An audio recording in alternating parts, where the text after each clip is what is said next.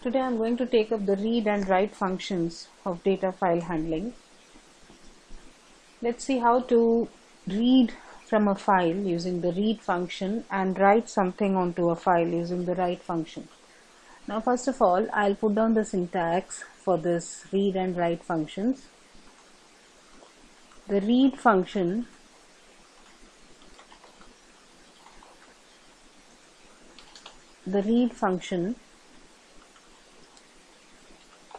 the syntax will be like this. iStream. Now here char pointer ampersand buff, that's a object, int size of buf, right? Okay. And similarly the write function, now this is of the off stream, so it will be o stream here. The function write, whatever you put here, this has to be typecasted into a character pointer. Ampersand buff int size of buff, like this, right? Okay, now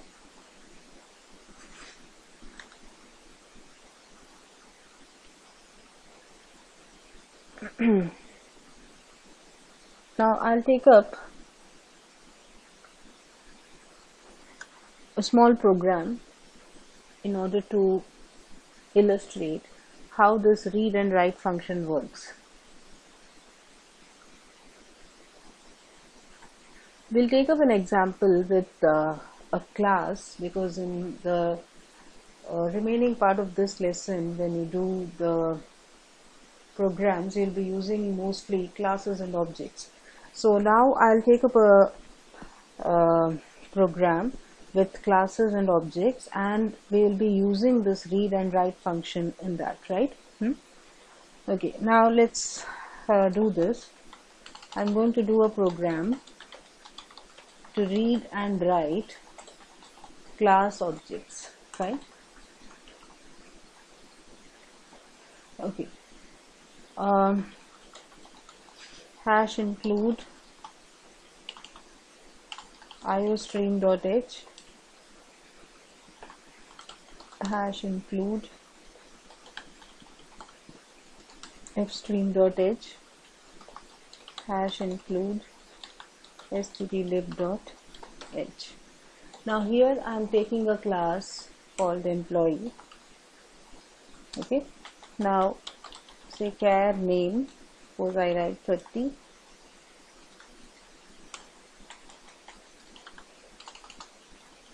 float salary,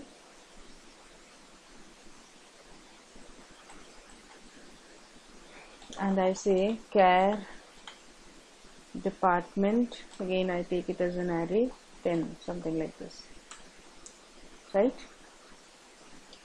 Sorry. Okay, now this is the class. The public functions of this class, I write void input and void display. Okay, so that's it. That is the class here, fine. The classes, the functions inside the class, they have been declared and they have not been defined, right? Okay, so I have to define the function outside the class using the scope resolution operator. So I write void employee, and here it is input, right? Now inside this we write char ch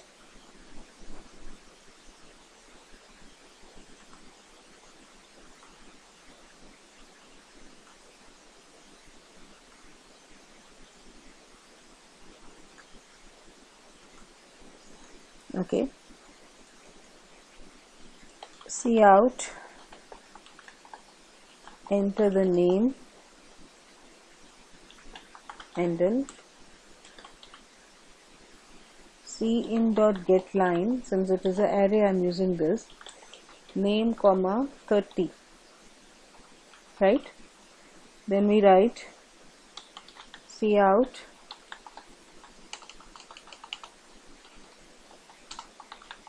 enter the salary, endl cin salary, then again cout enter the department,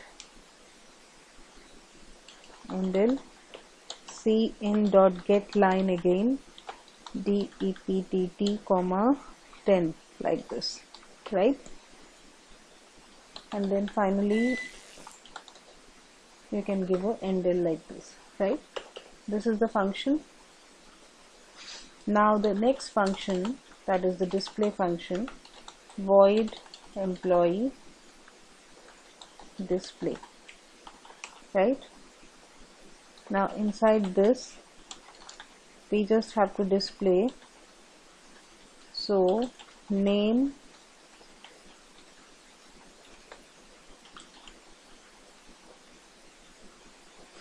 the name of the employee will come, I put endl here, then cout salary and the salary of the employee, endl cout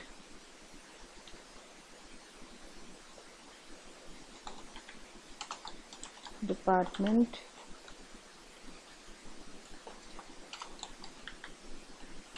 like this, and then one more endl.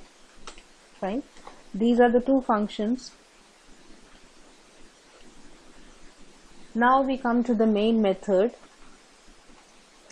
Here I write int main system cls. This is for clearing the screen.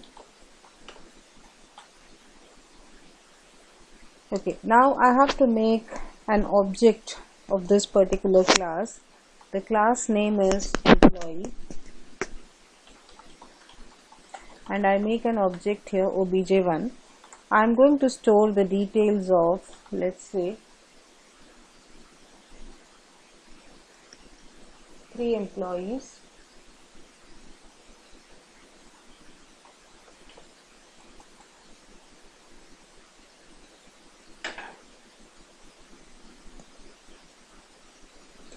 And I have to open a fstream object. I call it as file1, right? Okay, now first of all I open this file1.open.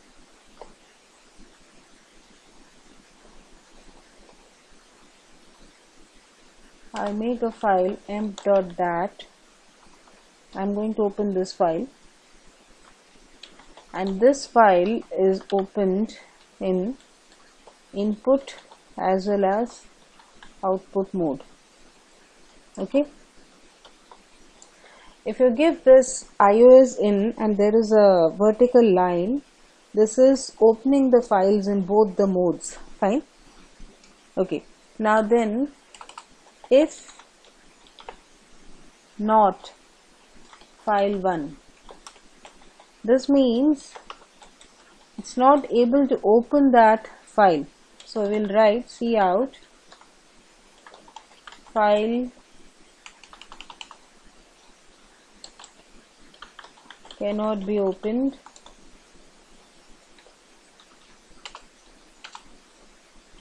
endl, and then we say return 1, right? Returning from the main method, right? There is an error here, it's not able to open that particular file. Okay, right. Now then, okay, if your code does not enter this part, that means the file has been opened, right? So if the file is opened, now you write enter the details for 3 employees.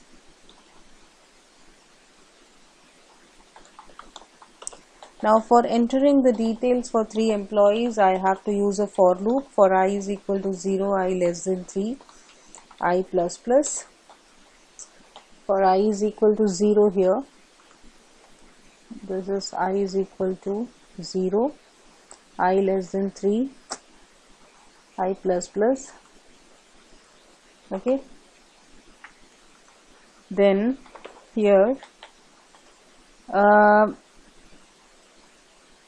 the object that we made was obj1 within bracket I dot input. So whatever is being inputted, that will go into the first position of that array obj1, right? Okay, that means this will call the input method which we have written here, this input method, and the name, salary and the department will be entered by the user, and whatever the user enters, that will go into this obj1. Here you have this, see, it's like this. This is your obj1, the first position, right? So here this is your 0, fine. So it will go into this position, it will be written here, and after that, now I have to write this. So file1 dot write, see how I am using this function, file1 dot write. Always this typecasting has to be done, it has to be typecasted into a character pointer, and ampersand. Now here you have to give the object, right, obj1 and I, like this, right, and size of within bracket obj1 I. So this particular function takes 2 parameters, that is the object and the size of that object, so that it can write to the file. Okay. Once this is done, this is the loop here, so it will accept for 3 employees and then it will come out of the loop. Okay. Now the next part is, I have written it into the file, now I have to read from that file. Now when you write to a file, your cursor comes to the end of the file, right? Now you want to read from the file, that means you have to place your cursor at the beginning of the file once again. Now I use the seekg function and I say 0, right? Now this seekg 0, okay, this sets the cursor to the beginning of the file, so that the read operation can start from the beginning, right? Okay. Okay, now we are going to write the contents of the file are as follows, right? Okay, now let's see how to read from here. So obviously I've got 3 employees, so again I'm going to use a loop here for int I is equal to 0, I less than 3, I plus plus. Now here I'm going to use the read function, the file1, the object of the f stream, I'm using the same object. If you remember, we opened the object in both input and output mode, right? So file1 dot read here, again char pointer, right, ampersand emp I, obj1, the object was obj1 I, comma, size of obj1 I, like this. Okay, the same thing, only thing is file1 dot read I have written, right? So once this is read, it comes into this object, fine, Now you have to say obj1 I dot display. Now this will take whatever has been read that comes into this object, and this object is being passed to the display function, which will display the data, right? The display function you had here, cout name salary department.